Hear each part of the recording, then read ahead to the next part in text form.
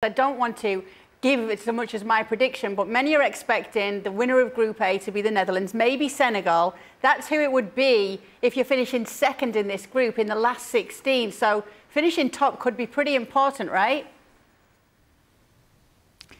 I see somebody's counting eggs before they hatch again. Of course. Yes, obviously.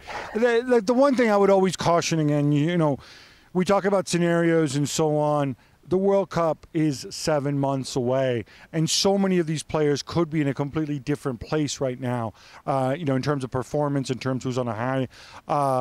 Obviously, both Holland and Senegal are teams that, you want to avoid, and that could make a difference. Equally, if it's England that finishes second, you're still England. You're still coming off a World Cup semi-final and a Euro final. You would still expect to be the favorites or against either one of them.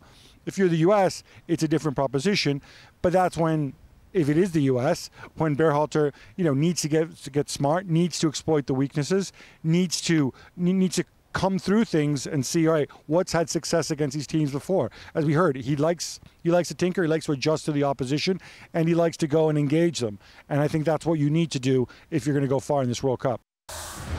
Well, thank you very much for watching ESPN FC on YouTube. For more sports highlights and analysis, be sure to download the ESPN app. And for live streaming, premium content, and of course, ESPN FC 7 days a week, subscribe to ESPN+.